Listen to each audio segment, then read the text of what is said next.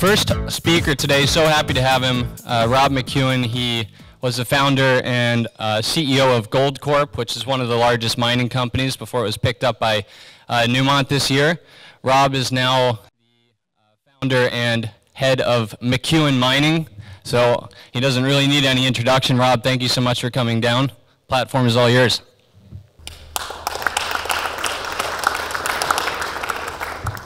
Thank you, Colin. Good morning, ladies and gentlemen. I'm going to cover a couple of topics in my talk. Just contributions mining has allowed my wife and I to make to society, why I think the future for gold looks good. Talk about gold equities, some of the practices the industry uses to destroy value, a bit about McEwen Mining, and then I call it a mining rant that's being distributed that I think everybody should work to fix. This is, my wife and I have given away about $70 million to basically healthcare, education. In the upper left, it just says McEwen Atrium. That's in the largest research hospital in Canada, and where we set up a research center for regenerative medicine and stem cell research. We funded it back in 2003. We saw a crisis in the healthcare system, and that regenerative medicine and stem cell held out the promise of profoundly changing the delivery of healthcare and addressing many of the diseases out there that haven't found a cure yet. We also support a number of educational endeavors to develop leaders and entrepreneurs, and then there's some architecture in there as well. But how can, and I think mining, there are many people in the mining industry that have contributed a lot to society, and that's often forgot about when people are looking at mining. This is a chart, it's been around for a long time, and it's created by taking the Dow Jones Industrial Average and dividing it by the price of gold. And you come up with a number of ounces it takes to match gold. So right now the Dow's at about 25,800 and gold's 1280. And if you divided it, you'd have a number of about 20 ounces of gold buys the Dow. So this chart starts in 1896 over on the left. So you're looking at 123 years of history. And you see these peaks. One occurred in 1929, another in 1966, another in 1999. So those were all periods of great enthusiasm in the market, where people preferred to buy growth stocks than value stocks. And they were quickly followed by sharp drops in the market. And you can see that the ratio, or the number of ounces required to buy the Dow, dropped down to the baseline of 1 or 2 ounces buying the Dow. So you had, back in 1896, you started at 1 ounce, bought the Dow, then again in 1932, and in 1980. And you might remember the Dow was 800 in 1980. So we're going through these cycles, and we came down to about 7. And we've come back up, but I would suggest to you we're going back down to 1 or 2 ounces by the Dow before this cycle's out. Just the gold price since President Nixon closed the gold window in 1971, we've seen gold go from basically $40 an ounce to a high of $19.20. Again, some cycles, and I think you're going to see it go much higher from where it is today. My number is $5,000, and you might say, well, how do you get that? If you look at the run from $40 to $800, from 1970 to 80, there was a 20-fold increase. It's fairly simple math. You put the same thing on the base at 2,000, which was $250, by 20 is $5,000. This is just looking at two things. One, the national debt. And it's sitting at $22 trillion right now, and that's the gold line. And there are two scales on here. You have the national debt number on the left, on the vertical, and on the right you have the cost the interest cost of the national debt. So as the national debt's gone up, the cost to service it has gone down, and the interest rate's been lower. But you can see that at certain times it was very expensive to finance the national debt. And those days may return, and right now the debt is unsustainable. And it's not just here, but it's around the world. We're in this giant experiment where governments have gone out and expanded their money supply, expanded the amount of debt they have on their books, and they don't have the ability to pay back in a higher interest rate. Historically, interest rates over the last 100 years have been 5 to 6%. So if we ever return to that, there are very few ways of getting out of this dilemma. The favorite way is inflation, making every dollar in our wallet worth less. Going back just on the growth concept, this is looking at the Russell 1000. They have a growth index and they also have a value index. This is a ratio of the two.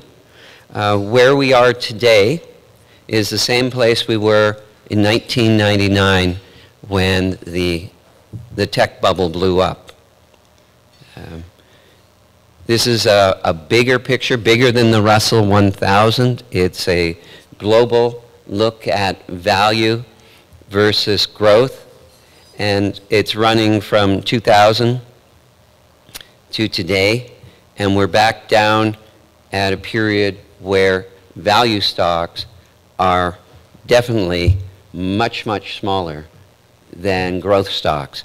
It's also, in 2000, was the low for gold in the last cycle, and we're at a similar point. The next chart is just, again, looking at how everybody is thinking about growth. And when you're looking at new issues, this is running from 1990 forward, and you can see these are annual IPOs and how many of these companies had no earnings before they went public. And right now we're at a point similar to around 2000, and better than 80% of the stocks going public are making no money right now.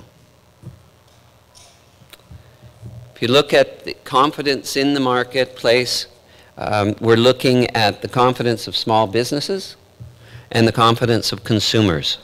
The small businesses are shown in black, and the consumer's confidence is shown in blue. So here, the consumers are saying it's easy to find jobs. Small business owners saying it's not easy to find jobs. And we've seen that in our own business in Nevada, where we're just completing the construction of a mine. Labor was really tight. So the market's tightening up, and at some point it starts moving into inflation, and you have to start raising wages, and then you see a drop-off occurring. So we're at another point where you might think the enthusiasm might be getting carried away. The next slide is just from the Federal Reserve, and it's looking at money printing.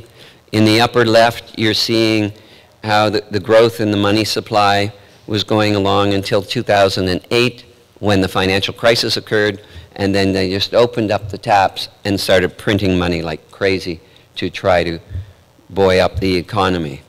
The national debt went up at the same rate. Another indicator is student loans are well over $1 trillion. These are all like 4 trillion, 22 trillion, greater than 1 trillion. And this was all to get the economy going. The impact is the bottom three graphs. Home ownership dropped off sharply. Food stamps is still quite high. And the velocity of money, which is a very important indicator of economic activity, is very low in this period from 1960. Where does it all lead to? Governments trying to get out of the situation where they have to pay their debt. They resort to debasing the currency. One of the more recent was in Zimbabwe. So it was curious, one day when Zimbabwe was having their problems, one of my associates came in and gave me a $100 million note. And I went, hey, this is great. I'm a centimillionaire. And then he came back about a month later and he gave me a $1 trillion note. I said, this is getting better. Then I get a $100 trillion note to be a centitrillionaire. This is what happens when governments take on too much debt. They debase the currency and the debt becomes unserviceable. If interest rates go up, we're going to find that it's going to take more dollars out of our wallet to buy whatever we want. And that's one of the reasons you look to gold. So let's talk about gold equities for a moment. I apologize, this is a rather busy chart, but what it's showing is over the last 77 years, there has been 8 bear markets in gold stocks. And each one of these lines is tracking the decline in value. So on the y-axis, the vertical is how far it fell in terms of loss. And on the bottom is the duration in weeks, going out to better than 400 weeks. The bright red line is the last bear market we were in. And you can see it was one of the 2 longest bear markets in the last 77 years. And it was also the deepest. So that's suggesting to me that the downside risk of gold equities is, at least on a historical basis, relatively small. During the same period, there's been 6 bull markets in gold equities. And the average gain has been 540%. Again, we're in the 7th, and it's shown in red. We're about 45% through the longest cycles. You can see that the big upturns at the end of the cycles, most of the move in gold stocks happen in the last half of the bull market. And in the last 6 months to a year, you have very strong moves up. So, to me, the upside looks good. We're currently at 177, so you have a 2.5x from here if you were to get to the average. Another way of looking at it, using the Huey Gold Mining Index, and looking back to 2000, there was a saucer bottom. They then went up 1,300%. And right now, from a technical standpoint, it looks like we're doing a saucer bottom now. So again, low downside risk and attractive upside. Another way of just looking at it, the GDX, which is a senior gold mining ETF, versus gold is on the left, and you had a peak and a trough. And the difference between that, if you went back up to the peak, would be 5.8x. And then you have the GDXJ versus gold, and going back to the peak would give you an 8.2x on that.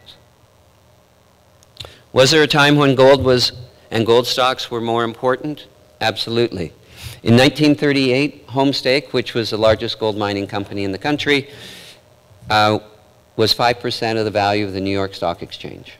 It was one of the largest companies on the New York Stock Exchange. Again, in 87, it was 4.5%. This is sort of how much gold has fallen. Today, Newmont, which is, as Colin said, just absorbed Goldcorp, has a $25 billion value. It's the only gold stock in the S&P. The S&P represents 80% of all the public money in the country, and its value relative to the aggregate S&P is 0.1%. Tiny, nothing. Right now, there is no real incentive for a portfolio manager to go out and buy a gold stock from a standpoint of impact on his portfolio. However, he's probably missing something, he or she. Gold hasn't done much. It's only up 22% since the beginning of 16. The S&P's up twice that. It's at 40. And the Dow's at 47. But if you look at the GDX, the ETF for senior golds, it's up 52%. So in the last 3 years, if you bought the GDX, you would have done better than the Dow. And that, for many people, comes as a big surprise. It's showing that gold is moving right now, and most people aren't paying attention to it. Now, within the gold mining industry, I think you have to be careful. And there's some companies out there that are very good at convincing management of gold mining companies and explorers of selling things called royalties, where they lose part of their revenue, selling metal streams, where they lose part of the metal they produce. And it's done, they come out and say, in the last 5 years, it's been very difficult to raise money in this sector. And the royalty companies have come along and said, well, we've got money, we'll take some of your production. Well, what they did, I'd have to say, people in the mining industry want to build mines, they want to explore, but they're not thinking a lot about the future, they're thinking about the current. And they've sold their future. They've sold the profit margin. And this graph is showing Sandstream is a metal streaming company. They take a certain percent of the stream or the production of a company's annual production. Franco-Nevada is a royalty company, a very good royalty company, and it's done very well, but they've stolen the profit margin of the industry. And this is showing part of that.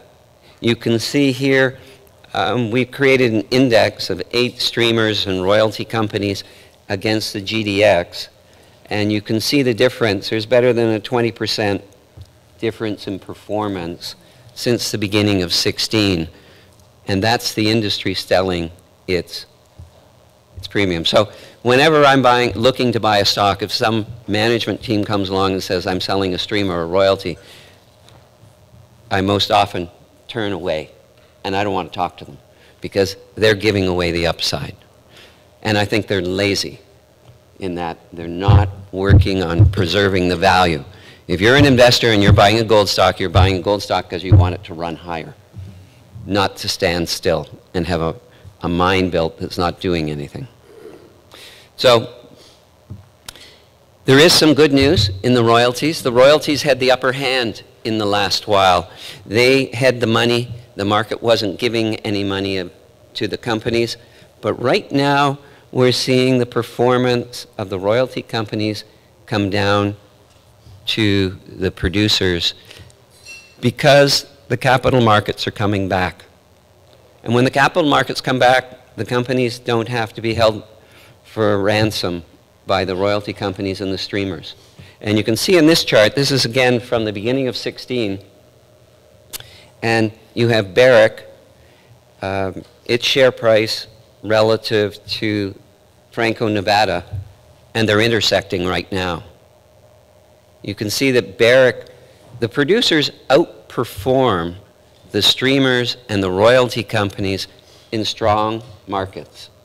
In weak markets, they underperform. And we're coming into a point where there's an inflection and the producers and the explorers are going to do better than the streamers. A little bit about McEwen Mining. We're somewhat unique. We have very large insider ownership. Production growth is about 16% this year. We have a large exploration program going on a number of our properties. And if you don't like gold or silver, we have a large exposure to copper as a bonus. Safe harbor statement, if you don't like risk, I just say don't buy our stock. We have a volatile stock, and if you don't have an appetite for risk, you shouldn't be there. Illustrate volatility. I built Gold Corp over 19 years, and I left in 2005 and thought, we'd been growing at a compound annual rate at Gold Corp of better than 31% a year for more than 13 years. We'd grown from $50 million to over $8 billion market cap. And I thought, how am I going to keep up 31% a year compound annual growth rate? And I thought, the bigger the company gets, the harder they become. So I decided to step out of Gold Corp. When I left it, we had $400 million in cash. We had no debt. We're the lowest cost gold producer in the world. And I just bought another company called Wheaton River, and I had told my shareholders I thought it would double or triple in 12 months irrespective of what the price of gold did. It tripled in 14 months. I was the largest individual shareholder, and I moved on and bought a little company called US Gold that traded OTC, had a market cap of 8 million. The management had been around for 22 years. They wanted to leave, so I bought a third of the company. 7 months later, I bought it at 36 cents. I said, let's get it on a recognized exchange, listed it on the Toronto Exchange, let's put a new board in, let's start exploring. 7 months later, it was trading just under $10 a share. A little irrational exuberance. And then financial crisis came along. We made a discovery. It ran up again. But when I talked about volatility, you can see the volatility here. We're listed on the New York Stock Exchange and the Toronto Stock Exchange. My investment in the company is $164 million. Of that, 39% of that, 139 million is my cost of my shares. And the other 25, we borrowed $50 million last summer. And I thought our share price was low, and I didn't want to issue any more stock. So we borrowed 50 million. I put up 25 of the 50.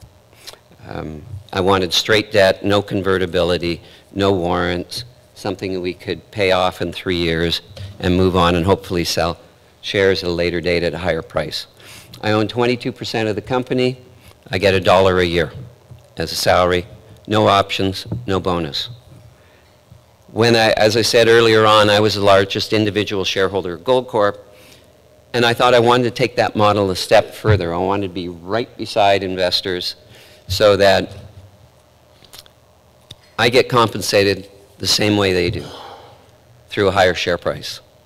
And that's my focus. And I think too much of the industry is taking too much off the table and they don't have much risk.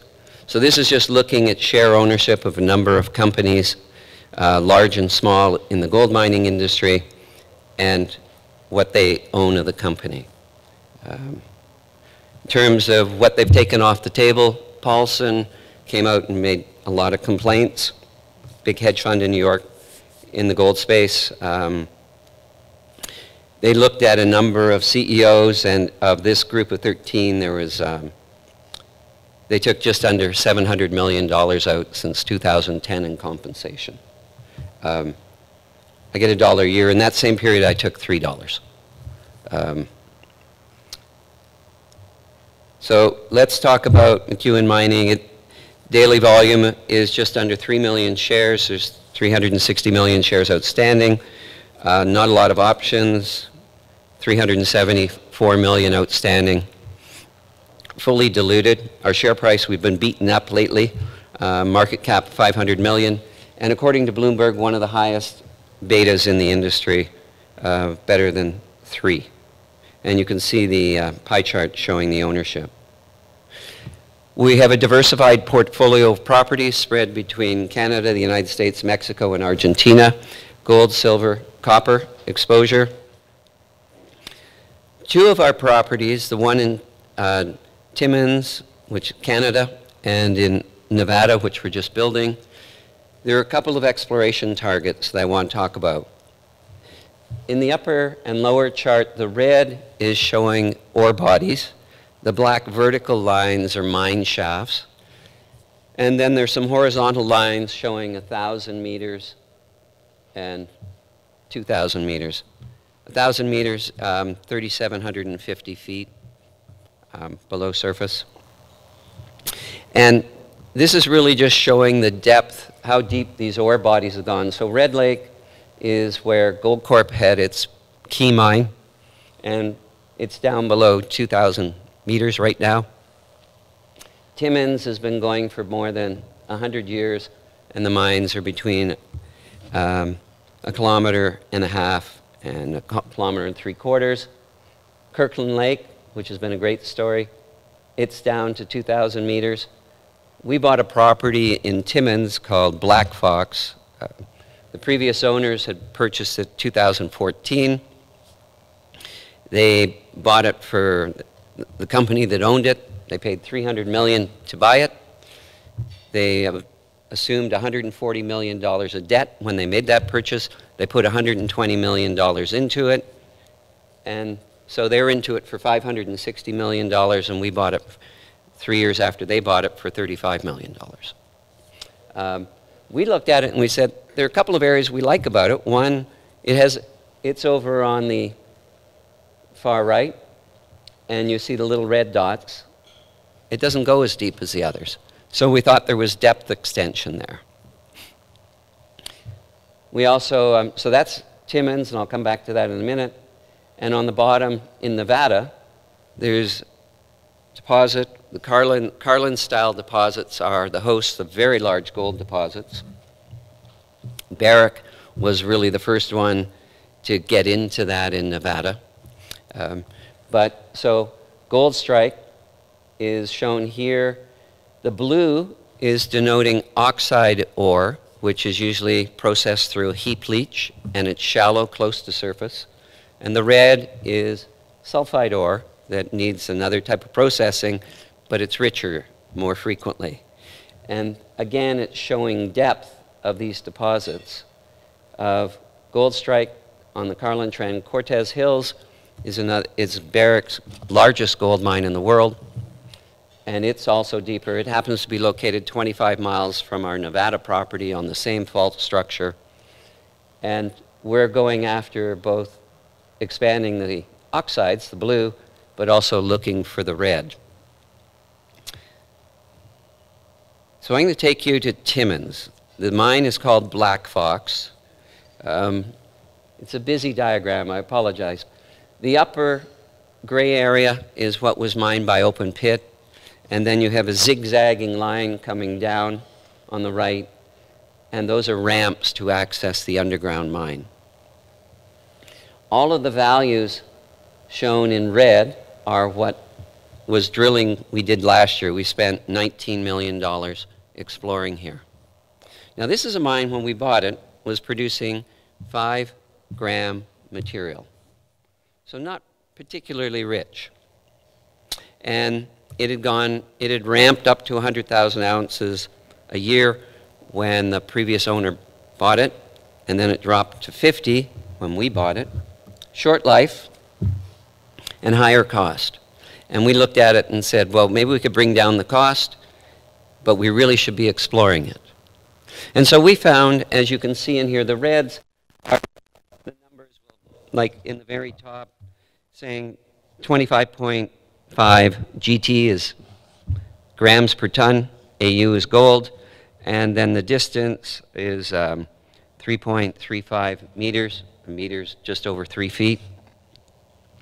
And you can see these grades, they're quite attractive. They're double digit, they're a couple of triple digit grams per ton.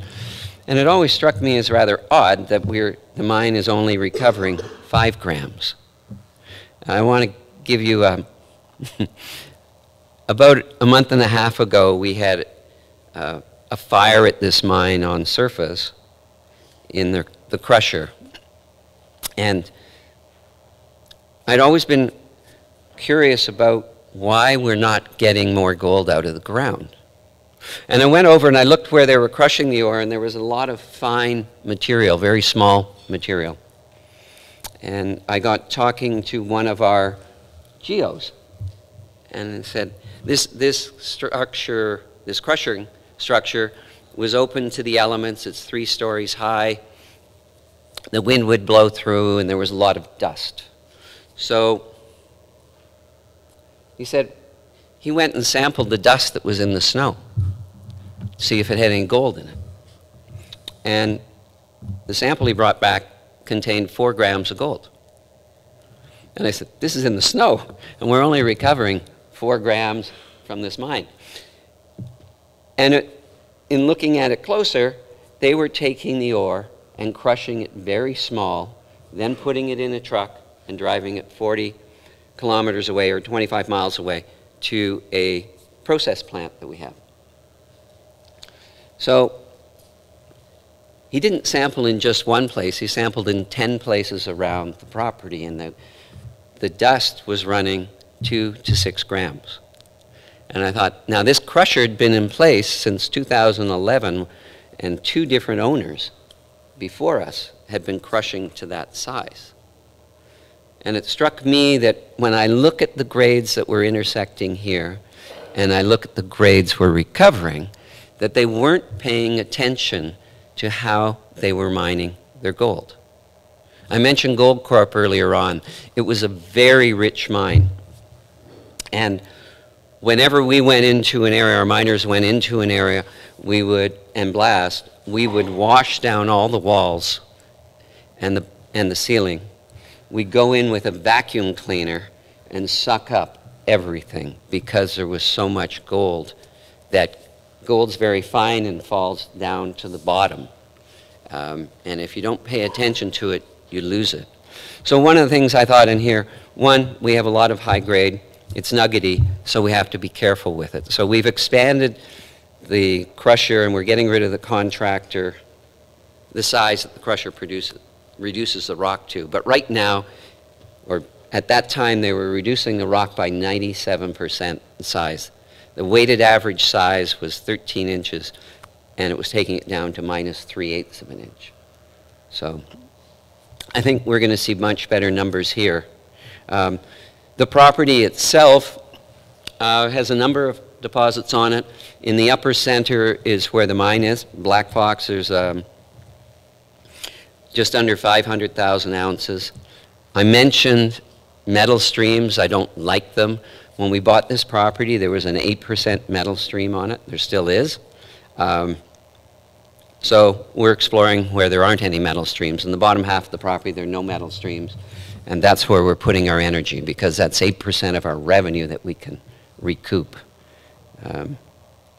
I'll go to Nevada. This chart, the diagram, the large red circle in the center is Barrick's Cortez Hills complex. It's also the site of their most recent discoveries, 4 Mile and Gold Rush.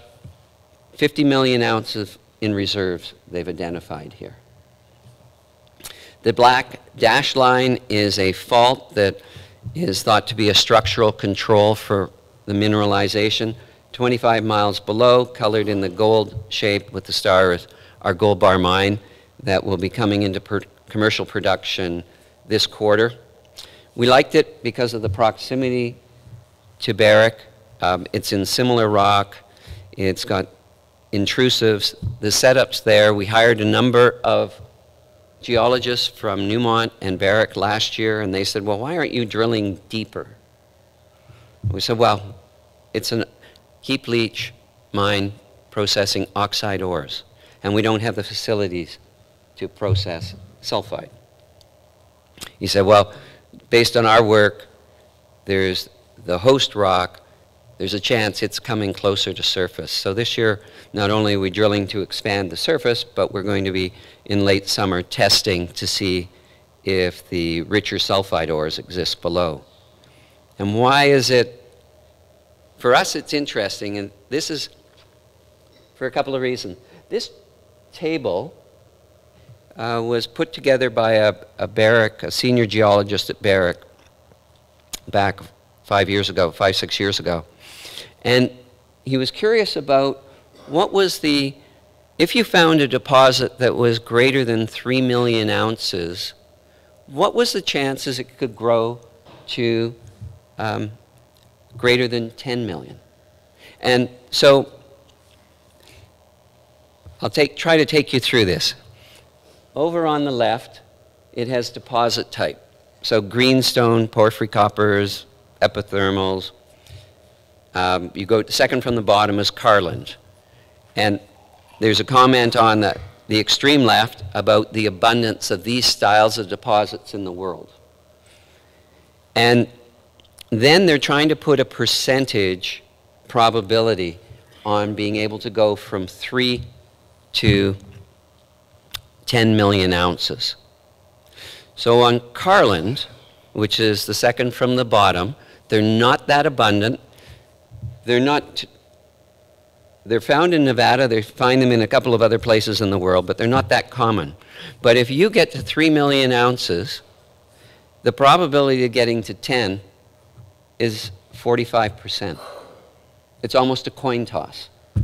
So and Nevada, if you were to look at it as, rather than a state, as a country, and compare its gold production to the rest of the world, it would be the 5th largest gold producer in the world.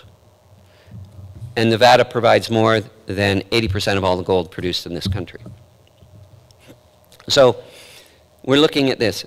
So a little more explanation. On the right hand of the chart, in the shaded area, our deposits, so a greenstone style deposit is Black Fox, which is Timmins, and Stock, which is also Timmins.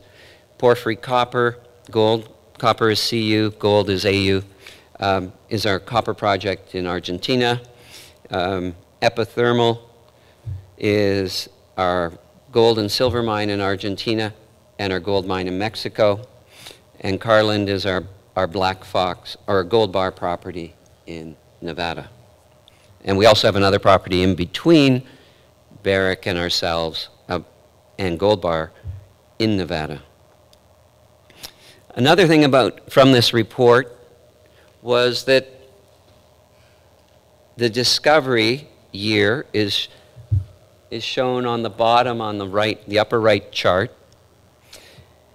The blue line is suggesting how deep the deposits are going. On the y-axis on that upper chart is depth in meters where the deposits are being found. The yellow spheres are showing the size of the deposits, and the ones in orange are showing what Barrick has been finding. Over right, on the extreme right, is a label 4 Mile, and it's their latest discovery. It's down below 700 meters, and below it is one of the drill core samples they brought up. And you can see this is quite rich. It's 71 grams over 16 meters. That's the type of target we're looking for right now. Whether we get it or not is another question, but we've modeled it, and so we're looking both for the depth and for the surface. I'll just take a look. In Argentina, there's a mine which we own 49% of. One of our directors discovered the property, and it was in another company, and he had to sell 51% to the firm that's now our partner. It's called the San Jose Mine. It's been going since 2007. It's one of the richer underground gold-silver mines in the Americas. The property package is shown in gold, and it surrounds Goldcorp's largest mine, their Cerro Negro mine.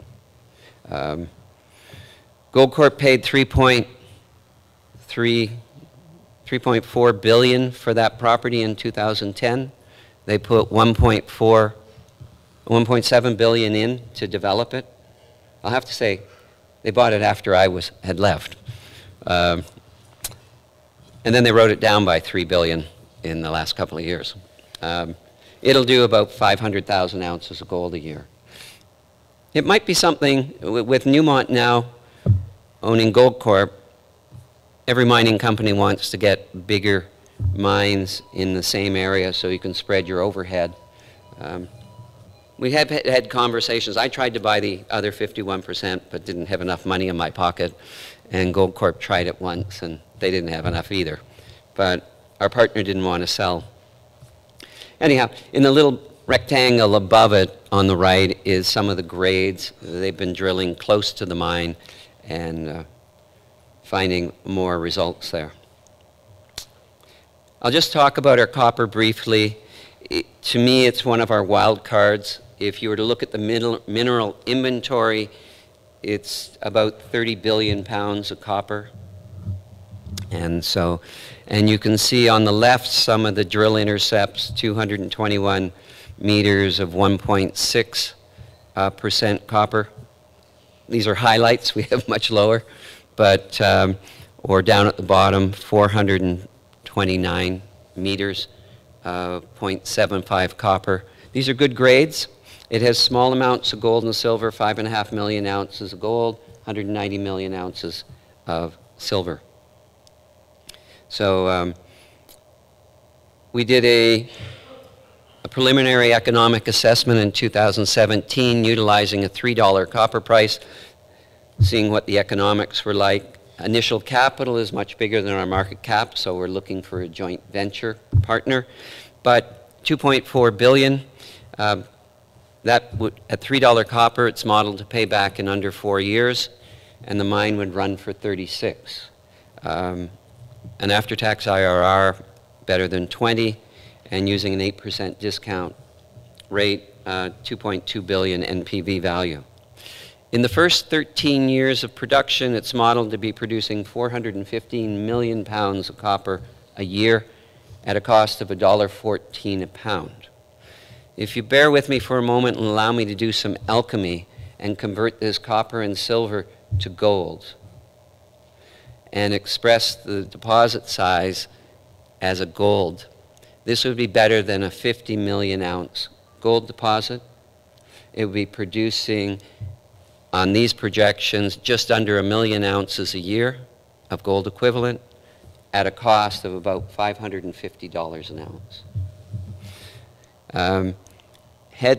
If this property were in production, just to give you a sense of scale, had it been in production in 2017, it would have been the 26th largest copper deposit in the world, and it would be in the lowest quartile of the cost curve of the industry.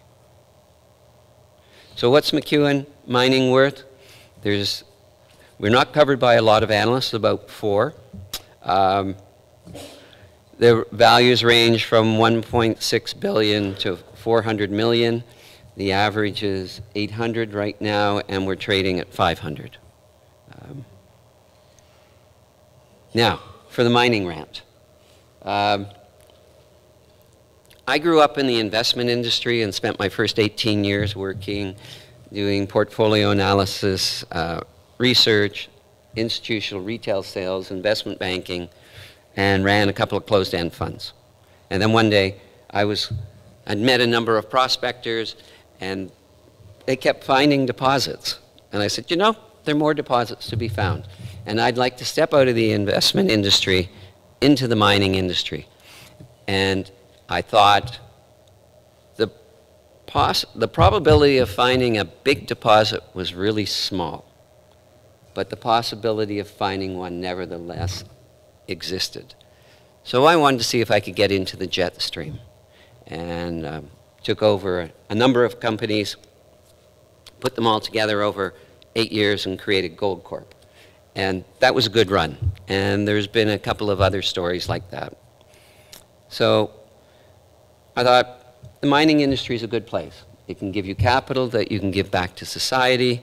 You can create a lot of employment, spread the wealth around a lot of communities. But looking at the capital markets today, there's something really wrong with them. We have regulators and accounting people that insist we produce documents that you can't understand. You have, when I started in the investment industry, the Securities Act was about this thick. And here and in Canada, it was about that thick. Now, it's 2 volumes. And I defy anybody to say they know all the rules, let alone understand them. And this, to me, is creating an environment for the criminally inspired, because we cannot call someone off the field if they're offside or they've been a penalty. We don't have a common knowledge anymore of what is right. We have our sense of values, but our legal system does not allow us to do it quickly. And you think of trust. It's missing in the market. We have all these rules, and it's suggesting to the world that the people running public companies are crooks, when in fact there are some, but the vast majority are not. But the way we've allowed the securities regulators, the security lawyers, the accounting firms to come out and create more and more rules to confuse. It's not full, plain, clear disclosure anymore. It's full disclosure, but it's not clear and it's not plain.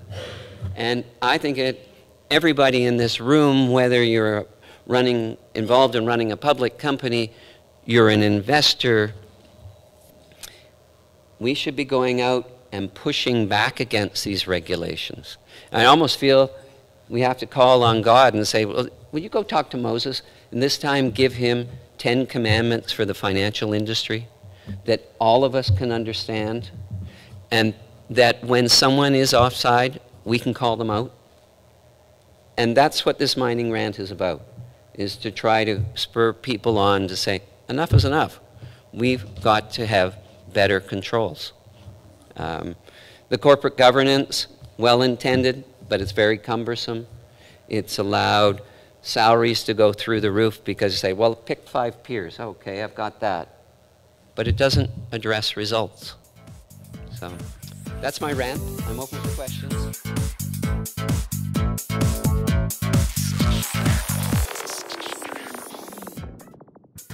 Think you understand the junior mining sector, and you think that the participants in the mining sector, junior mining sector, are good people and kind people, hit the bid. How violent that term could be, it actually could be quite violent. It could be a rip-your-face-off uranium rally.